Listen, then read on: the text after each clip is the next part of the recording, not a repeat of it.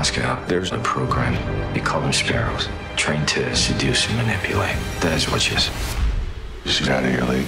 Well, the Cold War is heating up again, and C.I.A.'s right in the center of it in this somewhat perverted, exploitative, but I have to say, highly entertaining thriller. It's almost a throwback to these kind of sleazy, heavily accented thrillers of the 60s and 70s, but it's got its own style and it's got its own pertinence now, since Russia is in the news every day and on our minds and up to all kinds of secretive things. Well, this movie dives right into that. It's based on the best-selling novel by an actual CIA operative by the name of Jason Matthews. He filled his book with a lot of details the movie seems to have eliminated in favor of some real pulp fiction here. This is sleazy, down and dirty stuff, and Jennifer Lawrence is terrific. She rises above the basic kind of dirty nature of the material, and I think does one of her finest performances. But then I was a big J-Law defender for Mother. I put it in my top 10 this year. I loved her in that, and it's nice to see her expanding her resume here in different kinds of projects, taking on a Russian accent here as a former ballerina by the name of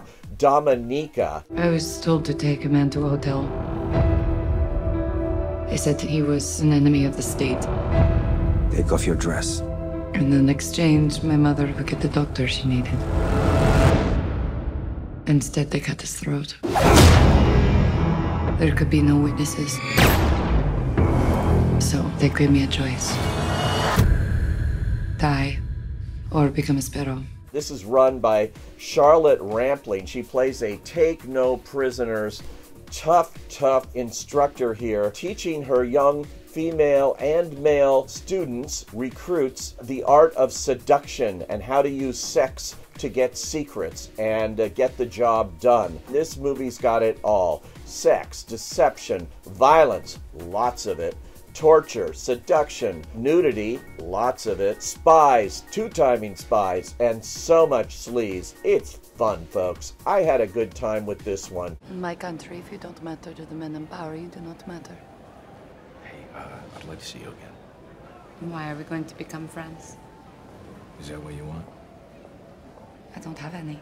She gets involved with an American CIA agent, Nate Nash. He's played by Joel Edgerton. He's also up to it too, because he's sort of been found out as the American connection getting Russian secrets from a turncoat. But who is that? He's had to flee Russia because of it. She goes in search of playing cat and mouse games with him, but their relationship becomes very complicated, as does her whole role in all of this, as other things and other events twirl around her. There are so many twists and turns in this movie.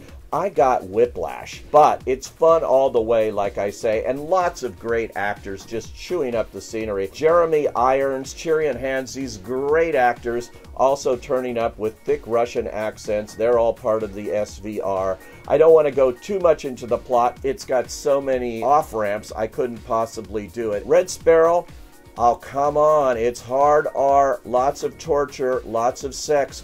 What do you want? I say, go.